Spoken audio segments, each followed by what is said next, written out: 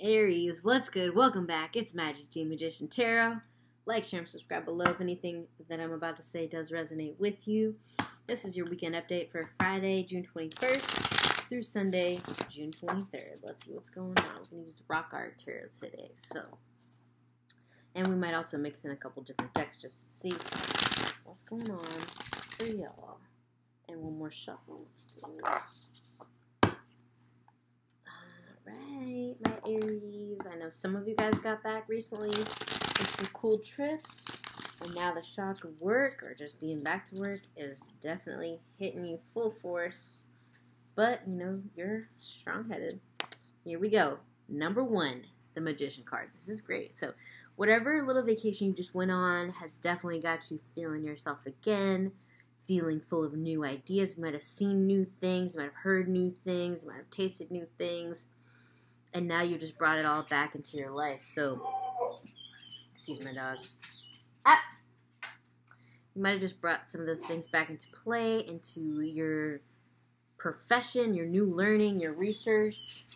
It's about to pay off. Let me close the door.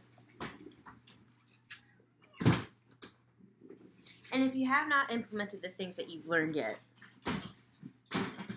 this would be the time to do that, right, my Aries? Magician card. Out the gate on Friday. That's how you're feeling.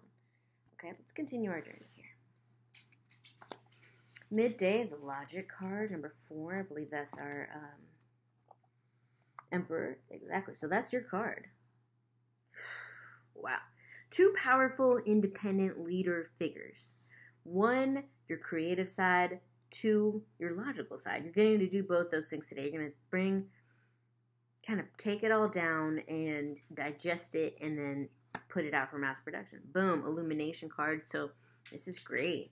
Whatever idea it is, and I always like to point out this card kind of looks like an Ace of Pentacles because it's like bringing all those ideas into a place where you can make money off of them. Okay, now number 19. The World card. That's great. No.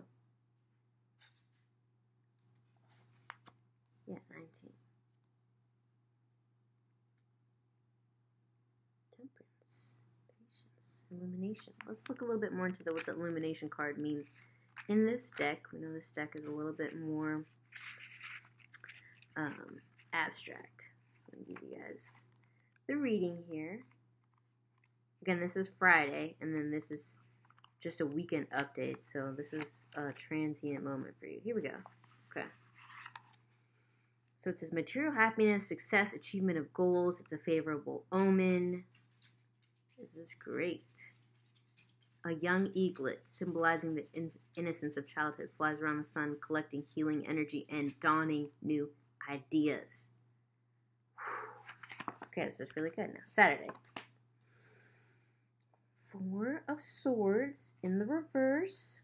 Prosperity.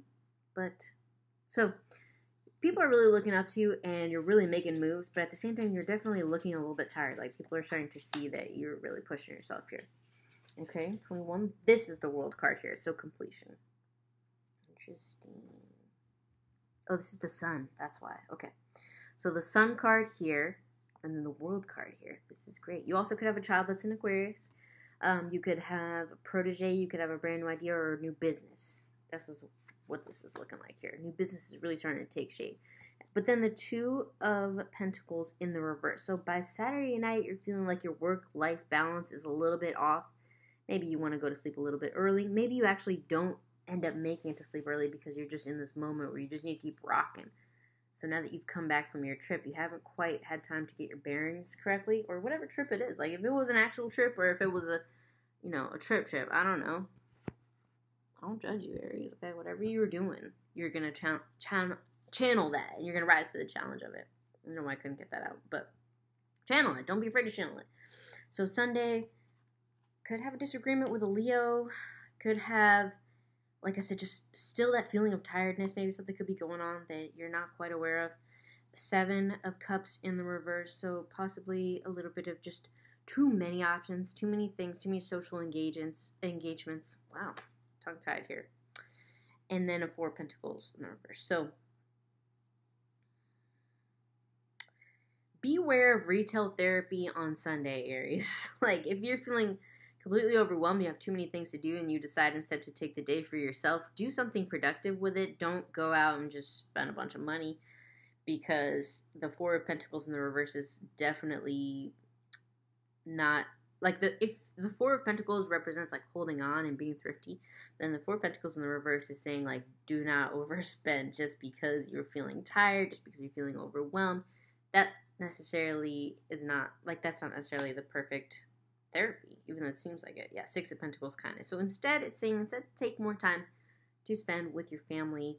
Take more time to give rather than to take. So maybe you need to take some things to the Salvation Army, to the Goodwill, what have you, to the thrift shop, the Circle Thrift, your local thrift, whatever it is, and give those things and pay those things forward before you think about giving anything else away. So if there is a business, or I'm also hearing that like some of you guys are actually dealing with a physical brick and mortar location of your new business.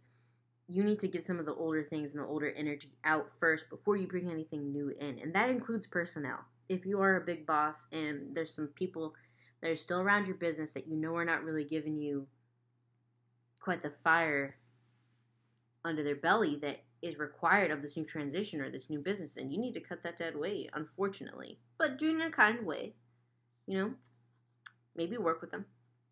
But then we have a mankind of intellect here.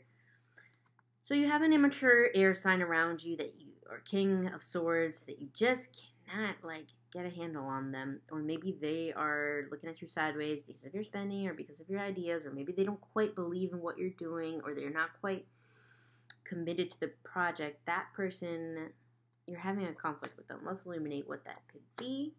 Transformation. Okay, so a death card there. So as you're changing, your relationship with this person is definitely changing, and if it's a love relationship, you're really wanting to fight for it. You don't want to give it up. You love this person dearly, but it could be the end of a particular chapter with them, or like I said, if they're getting in the way of your work situation, then this is something that you have to address. And let's see, one more.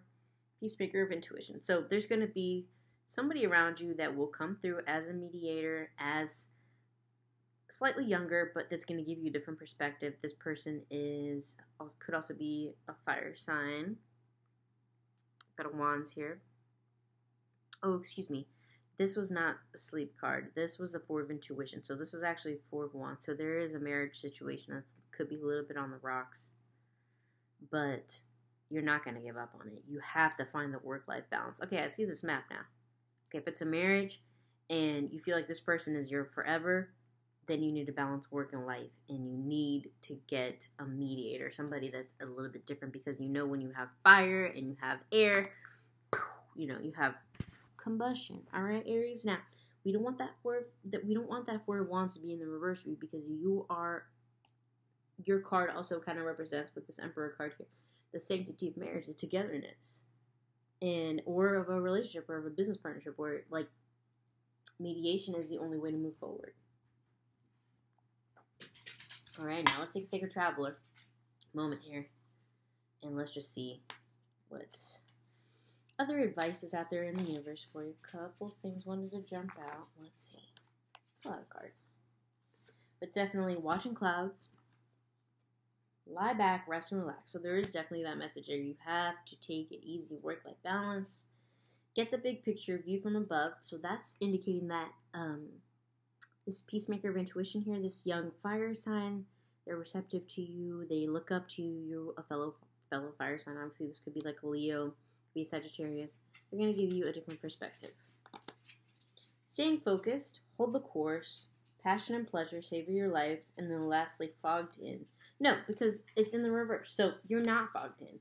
You're focused, but passionate and pleasure. You know what I mean? So your passion is your work, Aries. You're a little bit of a workaholic. That's the picture that I'm getting here. However, your love and your relationship is super important to you, and you're not going to give up on it. So if this person is acting a little bit in a huff, maybe they're a little bit jealous of your particular success, or maybe jealous of how much you get to actually call the shots. You can't help that, okay? That's your nature.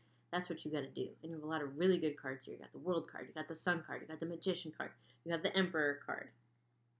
The only weakness that you may be having is just you're balancing between the two, and this is a common theme for you. But who will give you a little bit of a perspective of what you're looking for? Have a conversation with a fellow fire sign that's younger than you. Could be a Leo, Sagittarius, could be fellow Aries.